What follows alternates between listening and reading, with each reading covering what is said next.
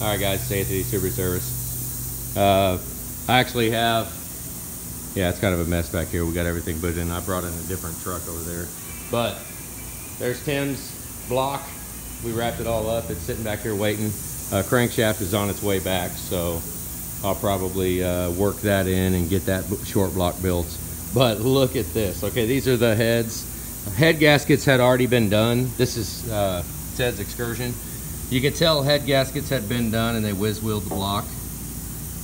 And you can see how dark it is right there. It didn't freaking work for shit. So that's another whiz-wheel in the block thing. We're gonna check the deck surface, but man, we pulled this out, look at that. Holy crap. Some of that might be from sitting and just stuff gathered in it, but I don't know. It's definitely could be a lot freaking better.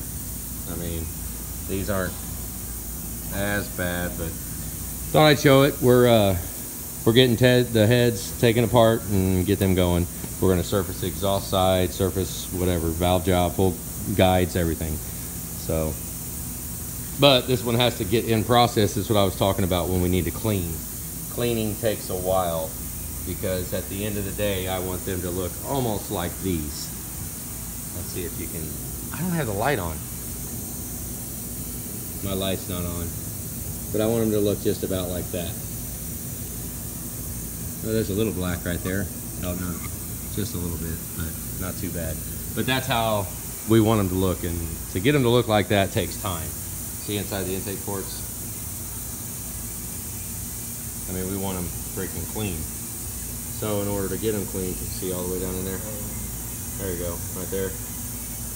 We just want them clean. So that's where the time's gonna be. I mean, the machining takes a minute too. It takes a little while, but cleaning it takes the most time out of everything. So yeah, I mean, thought I'd show it before we go taking it apart, because man, they're nasty.